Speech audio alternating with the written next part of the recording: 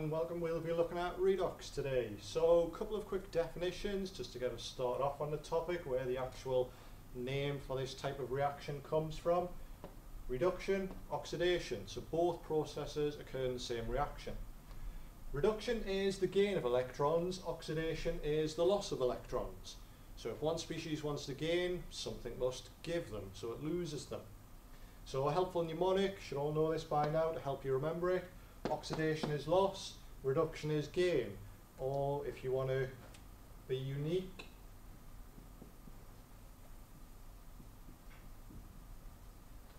Leo the Lion says grr. So loss of electrons, oxidation, gain of electrons, reduction.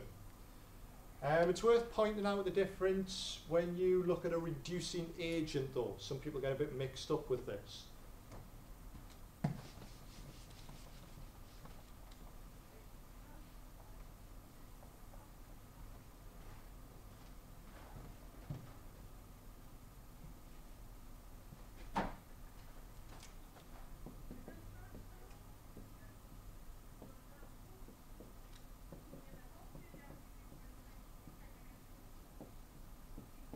Right, now a reducing agent causes what it is reacting with to be reduced.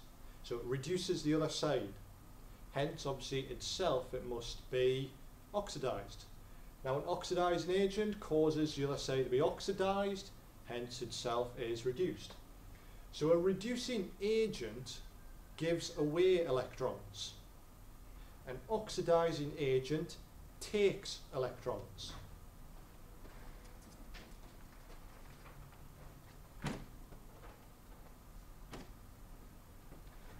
Pictures there to remember it. Oxidizing agent, thief, steals the electrons. Reducing agent, saint, dealing out punishment in this case, but usually obviously saints giving out sweets, whatever, to small kids if they're Irish and Catholic.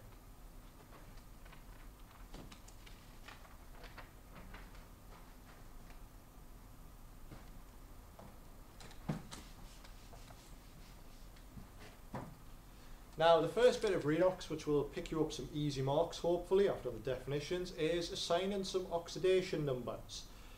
Now, by now you should obviously have recalled the general rules.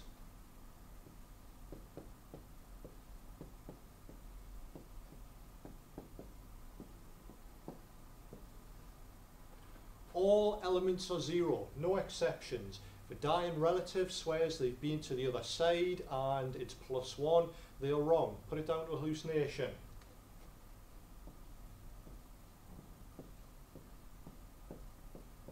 So some examples there of elements: 0, 0, 0. No exception.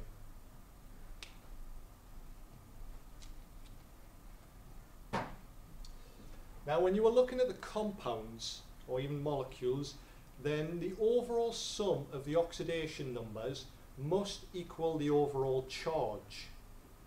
So an example to show that.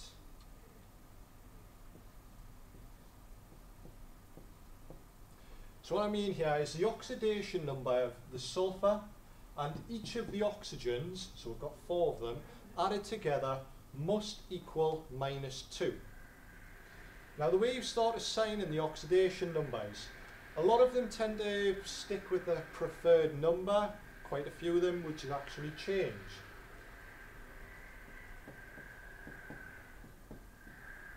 Hydrogen, typically always +1, except when it's an element, or if it's a hydride. Hydride is when the hydrogen is joined to a metal. So sodium, magnesium, aluminium, things like that.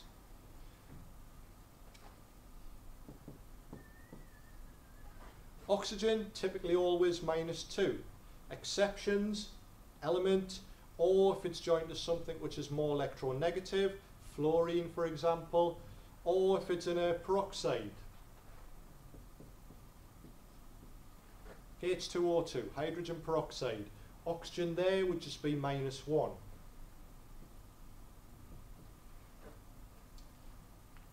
The metals, if you're looking at a group 1 metal, +1, group 2 metal, +2, group 3, +3. So from that, it's kind of like a jigsaw, trying to work out the pieces to put it together. The way you start assigning the numbers, if you have got species which aren't sort of one of the more common ones, look for who's more electronegative first. So oxygen or sulfur? Oxygen. Now we give oxygen its preferred charge. What I mean by the preferred charge, it's in group 6. It would prefer to gain 2 electrons to obviously get that full octet in the outer shell. So oxygen.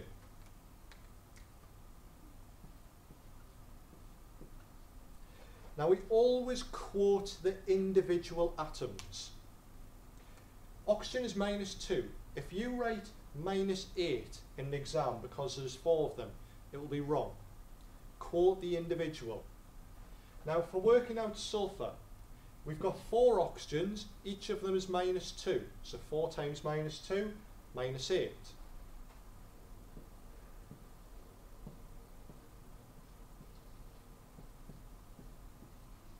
So this is the sum we are looking at. The overall charge, -2.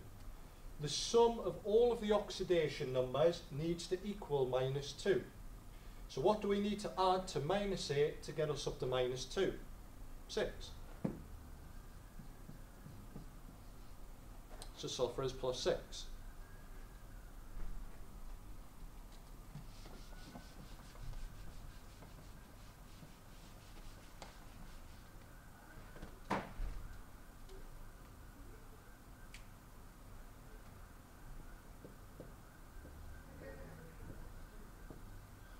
Iron oxide is an example. So who's more electronegative? Oxygen. We will assign him his usual charge. How many oxygens are there? 3.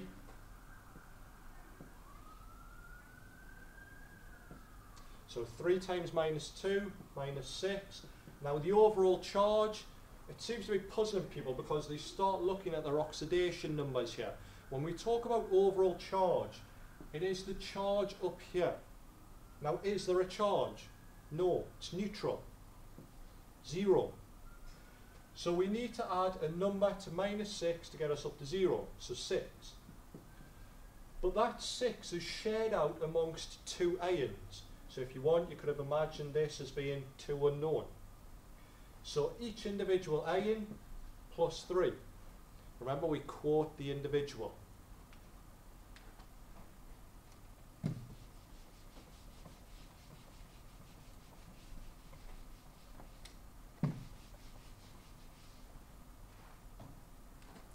Now the next step, writing half equations. So this is where you're going to pick up the majority of the marks, what it'll usually always ask. There are a few exam favourites that they want you to know, things like the manganese, the chromates, but then they can also chuck in things like the sulfurics, the nitrics and so forth. So I will do an example on the chromium one that you've seen plenty of times, just to recap us of the order, and then I'll apply to something which you may not have seen before.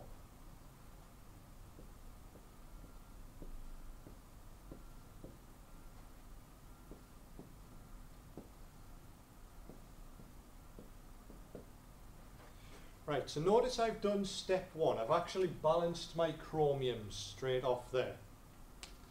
That's the first thing to do, balance it. Ignore oxygens or hydrogens, we'll balance those later when we are going to add some waters or H+ ions. This is doing it in aqueous conditions, by the way. There's 2 conditions, aqueous and non-aqueous. If the question mentions anywhere in it about water, acids, or if you see things like the oxygens, and again you're told you produce water, it's an aqueous condition. Follow these steps. Do a non-aqueous one in a moment.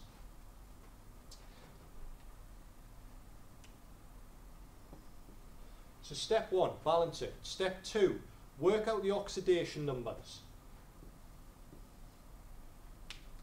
So across here, simple ion. If you are looking at a simple ion, the oxidation number is the charge. Easy enough. Chromium across here. Oxygen's more electronegative, assign it its usual charge, -2. We've got 7 lots of -2, so 7 times -2, -14. We need to get up to -2, so we're going to add 12. Now that 12 is shared out amongst 2 chromiums, so plus 6 for each individual.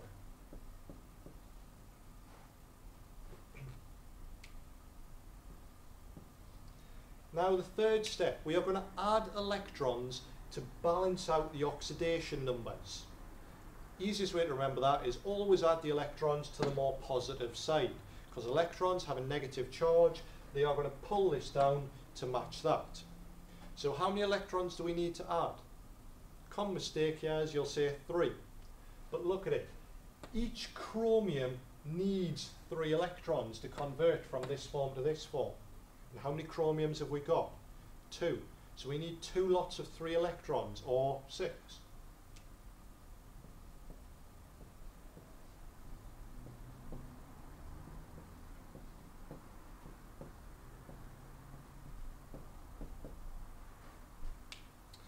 Now, next step, we need to balance the charges with hydrogen ions. So that's where the acid comes into play. Any equation, the charge on the reactant has to equal the overall charge on the product. Fundamental rule. So the overall charge on the left-hand side, -2 plus -6, so -8. Overall charge on the right-hand side, we've got 2 lots of 3 plus. So 6 plus on this side, -8 on this side. So to get from -8 to +6, we need to add 14 hydrogen ions, because each hydrogen ion has a +1 charge.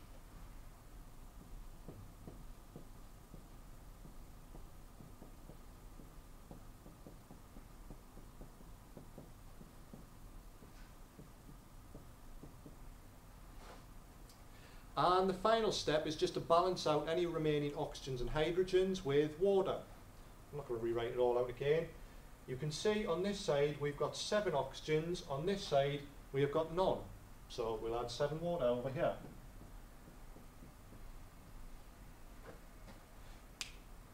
So this is your half equation. It should have electrons on one side, no electrons on the other. So I'll do an example now which you may not have seen.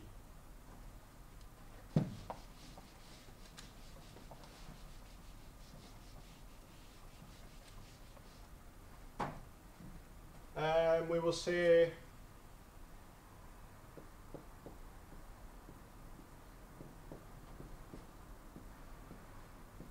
sulfuric acid converting to sulfur dioxide. So in an exam they will tell you your start and end products. So they'll tell you sulfuric acid converting to sulfur dioxide. So again, work through the steps. Ignore the oxygens and hydrogens, balance them at the end. So sulfurs first. Are the sulfurs balanced? Yes. Work out the oxidation numbers. So across here, +4, because oxygen, each of them -2, 2 times -2, -4. Overall charge 0, so +4 -4 equals 0. Across here, oxygen, 4 times -2, -8. Hydrogens, +1, so we're up to -6. We need to add a number to get us to 0, so sulfur is +6. So we need to add some electrons now. Add electrons to the more positive side to make the oxidation numbers balance. So we are going to add 2 electrons to this side. Next step, hydrogen ions. The charge on each side must be the same. Now overall charge on this side, neutral, 0. Overall charge on the left hand side, -2. So we need to add some H pluses to this side.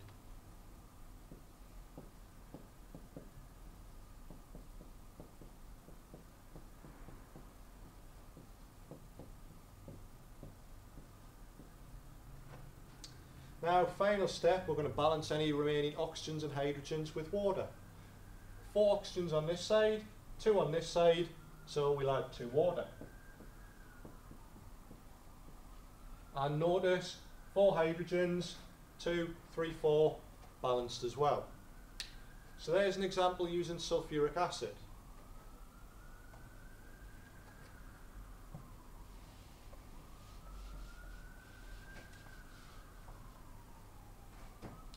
So again, that was in aqueous conditions. Do one in non-aqueous now.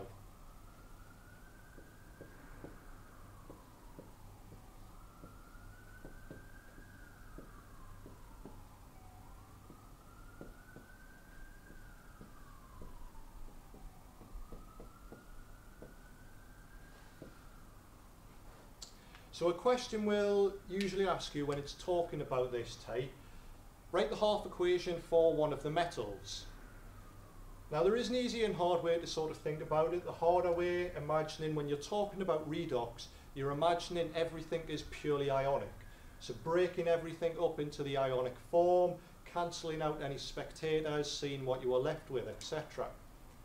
Or the easier way is, if I ask you to write the half equation for aluminium here,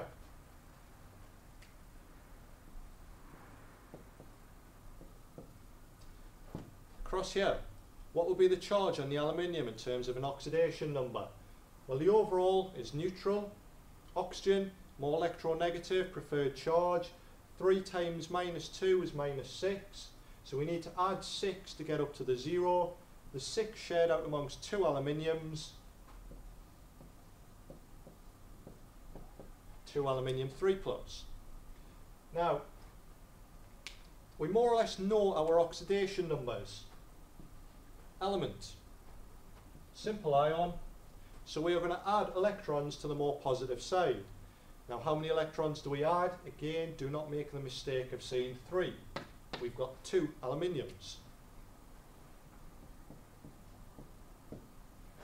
And there is your half equation for aluminium. Straightforward.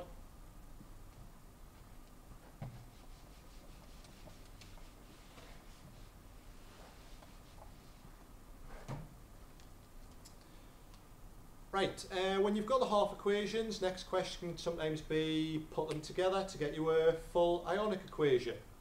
So I'll use the one which, as I said, we've done the chromium one, the manganese, well, the manganate one.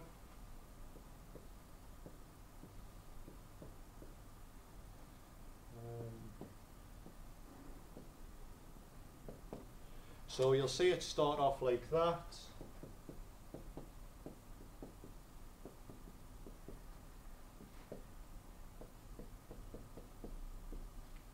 Again, you should be able to work through the 5 steps, what we've just said before, to get you that answer. So there is one half equation. Now we can put it together with another one.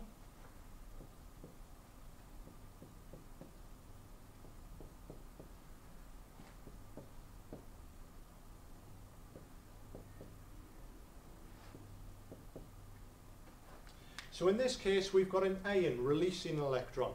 Again, it's where the name redox comes from. This side is being oxidized, it is gaining electrons, the ion here is being reduced. Sorry, other way. Reduced, gaining electrons, ion oxidized, losing the electrons. Yes, easy mistakes, always double check yourself. Now in terms for how to squish these reactions together to get a full overall reaction, the electrons must balance. This reaction is demanding 5 electrons. It is holding a gun to the head of this one. It must supply 5 electrons. So you need to multiply the lines out to get a number where these are the same. So how do we make 1 the same as 5? We'll just times everything by 5.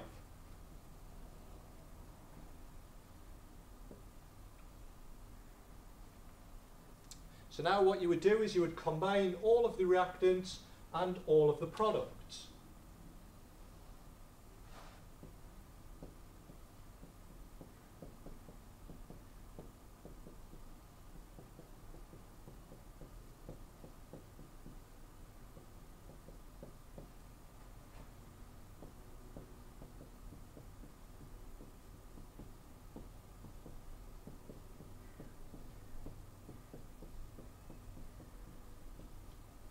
Okay.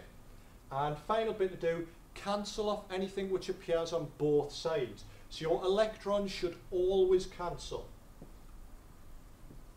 And what you are left with is your full ionic equation, your full redox reaction as well.